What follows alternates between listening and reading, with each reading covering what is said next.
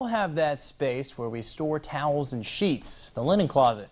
41 NBC's Amanda Castro caught up with professional organizer Andi Willis, who shares some tips on how to make the most out of your linen closet. So Andi, linen closet. I know mine's atrocious, towels everywhere. What are some tips that you have for people at home who want to organize and make their linen closet more functional? Sure. Anybody who's had a sick child in the middle of the night knows how hard it is if you can't find a set of sheets when you need it. So the very first thing we want to do is go in our linen closet. We want to pull everything out because most likely you have something that's stained, that's ripped, the elastic isn't working anymore, but it's still in your closet. And when you pull something out, it's an avalanche.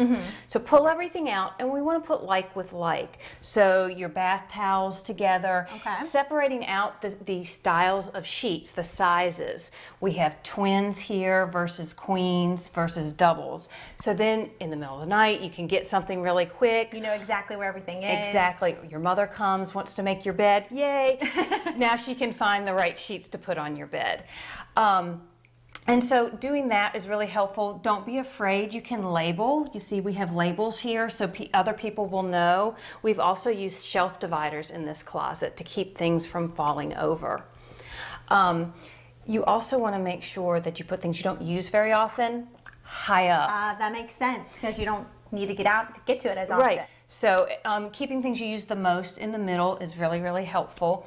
And then don't forget to use the door. We've got that vertical space. We've talked about vertical space before. Get a shoe organizer and use it to hold things that are small. Hand towels, extra soap, maybe extra bathroom supplies. And this will help you keep so much clutter off the shelves in your closet. So this vertical space is very important. It's something that look for it all throughout the house to utilize. Yes, absolutely. And even if you have a tiny little closet, you can use the door on it. So be sure you do that. And just one other thing, don't be afraid to maybe keep some of your linen somewhere else in the house. In this house, the master bedroom is across the whole house. We keep the sheets in there because it just seems easier because that's where the bed is. Right. So keeping things where you use them too is also a good piece of advice. So separating, organizing, putting like with like, what you're not using up top and what you need on the bottom, that'll help you have a more organized linen closet. Absolutely. For more tips or to connect with Andi, check out her website, goodlifeorganizing.net.